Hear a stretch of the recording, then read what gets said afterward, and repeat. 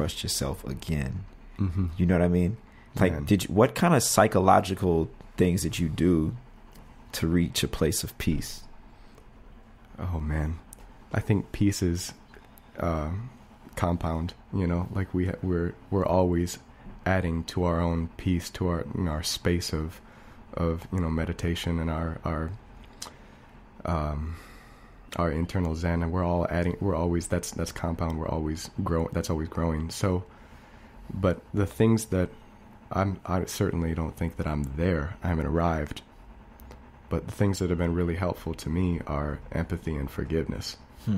And also something that, man, who shared this with? A good friend of mine shared this with me recently, the idea of self-compassion instead of self-esteem. Oh, shit. Because self-esteem is contingent. Okay. Self-esteem means I have to be successful. I have to be better than someone else. I have to be successful for my self-esteem to be there. But when I'm not successful, when I fail, which I'm inevitably going to fall short, Right. my self-esteem's not there for me. I lose self-esteem. But self-compassion says, hey, listen, man, I love you, and it's all right. I hope y'all got y'all pencils out. Yeah. Like, you know what I mean? Like, it's all right to be you. and that self-compassion to me creates the environment to be creative, because then there's not an agenda. There's not for the self-esteem.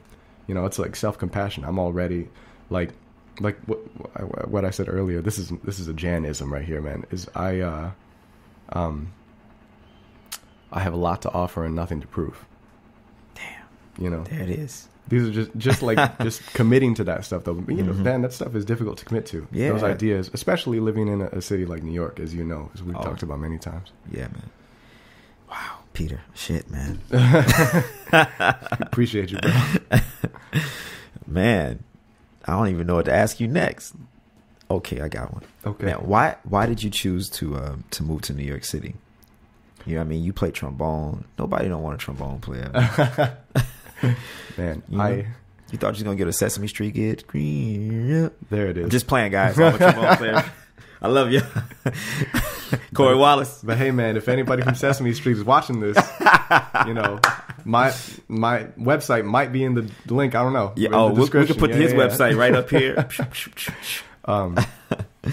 Man, so I do have to express, I do like deeply love trombone, and it's not, you know, no one's gonna pretend that trombone is not underrepresented historically and in modern times, but I do, man, I have so much respect for the trombonists that are doing it today. You know what I mean? That Ryan Cabriolet, Michael Dees, Marshall Gilks, Elliot Mason, man, there's so many dudes. My contemporaries, man, like Corey Wallace, man, great musician, man, great trombone player. Like, so I have so much love for trombonists and for the lineage of jazz trombone, because it's so rich,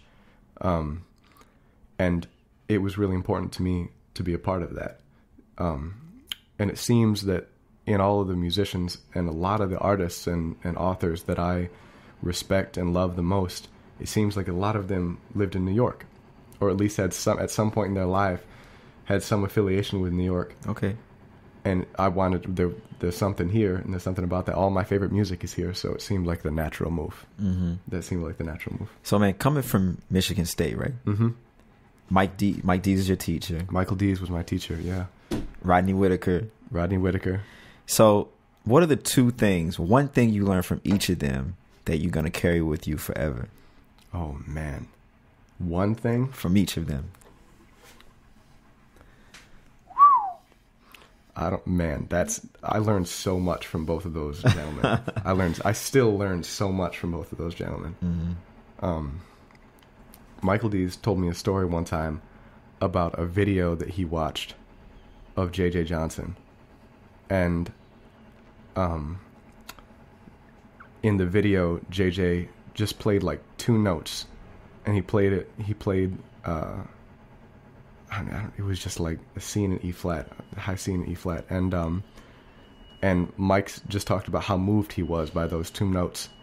And I mean, I guess that's a lesson that we all have to learn, right? Is that it's not so much about all this, you know, all this crazy content, but it's about the intent behind that content. And Mike is a musician that I've never heard him play something that it doesn't sound like he really believes. Damn. And that's heavy, man. And even like, I've just never heard, you know what I mean? Like how he plays is exactly who he is. And that's really cool. And to observe that was a gift. And to hear him talk about JJ that same way was just these two notes, just like so moving. He meant it. So, you know, that was a great thing to both observe and to listen to him talk about. That's with Mike. Wow. And Rodney, man. Rodney taught me more about mentorship than anyone else in my whole life. Rodney took me on, I mean, Rodney definitely changed my life for sure. I remember I was on a marching band field. I was possibly going to go to Interlaken Fine Arts School for my junior year of high school and junior and senior year. And I had the audition like 2 days later. And I was at a marching band rehearsal in Lansing, Michigan. And Rodney called me. He got my number from like my teacher, somebody. And he invited me because they needed trombone players to fill out their third jazz band. And he invited me to come play with Jazz Band 3. And I don't know if he knows how much that changed my life. Mm-hmm. But I had already had so much respect for the school and had gone to see their concerts all the time and had so much respect for the professors there. And I went and played in Jazz Band 3, and I didn't go to Interlochen. I stayed in Lansing. I finished out, which again, there's so many benefits to that too, that I'm now learning even more.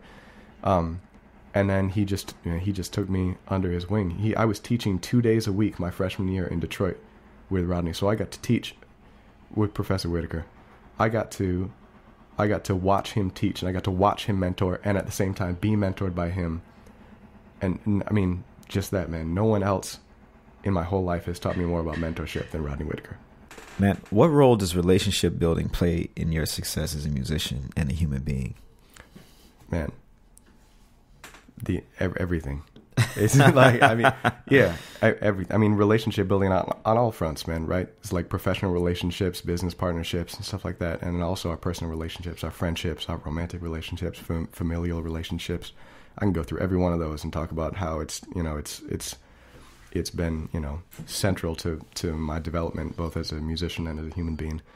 And so I think it's everything. Like your family is I have no misconceptions about how incredibly blessed I was with the family that I have. Like my parents split really early, but I never saw any animosity between them because I was like 2 months old or something like that, you know. Wow, and so to me growing up, it was just normal. You know, I live with mom in Lansing, dad lives in Muskegon. It was not like a weird thing, you know, as opposed to like people that split later and kids are like 3 or 4. That's a little more difficult to process. Yeah. So my family was always really supportive. Both my parents are super creative in their own right. My dad is a lifelong glass blower. So I was just always doing creative stuff when I was a kid with him.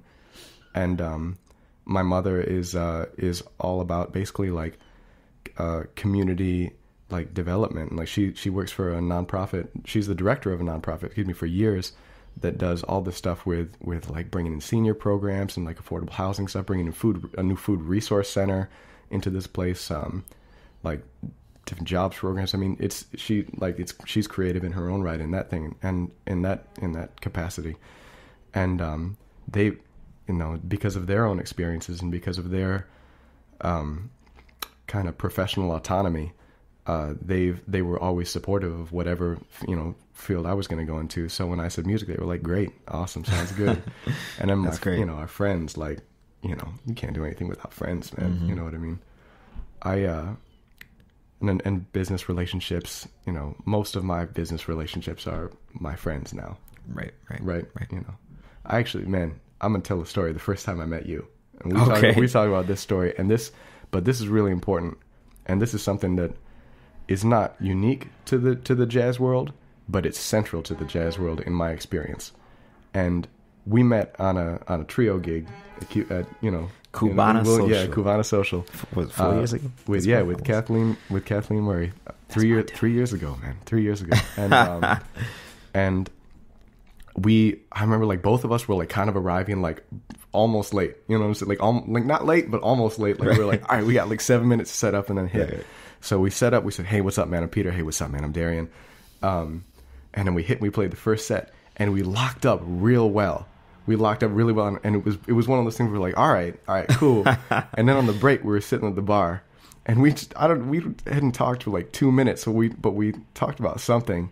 And it just like, it was super, just this really natural conversation. And then we were quiet for a minute and you said, man, I think we should be friends. And I was like, yeah, man, that sounds great. Like, yeah, let's be friends. Yeah. And then you were like, no, man, I don't know if you know what you're getting into, man. I don't know if you get, when we're friends, you're fam. Right.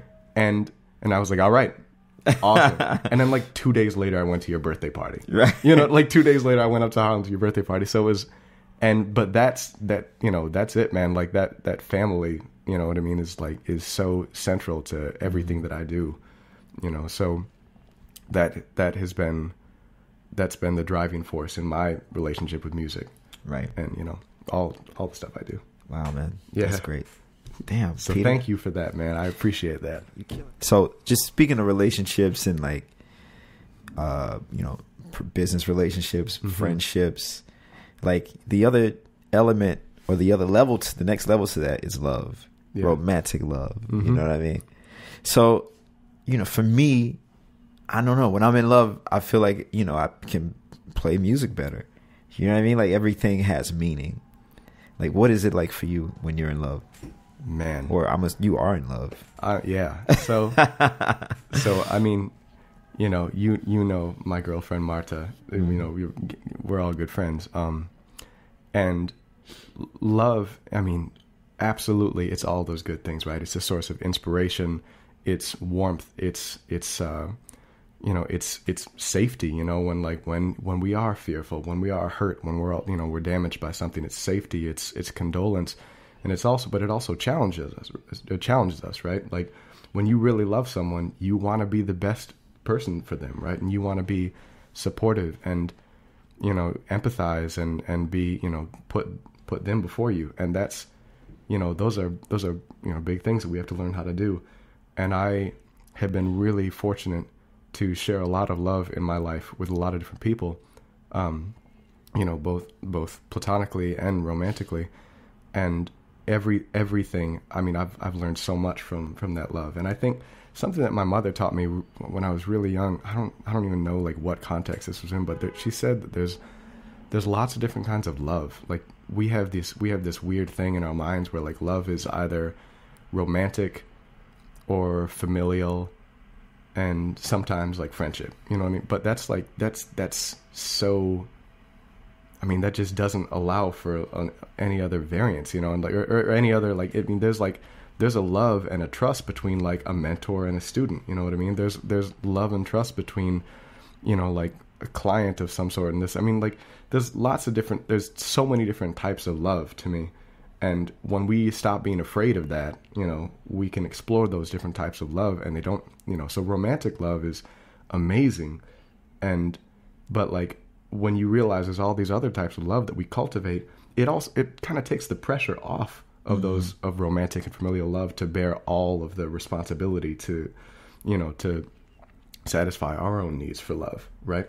So I think that's really big, is to not be afraid to love, not be afraid to explore all of these different types of love, Yeah, man. You on to something, man. You should write a book, man.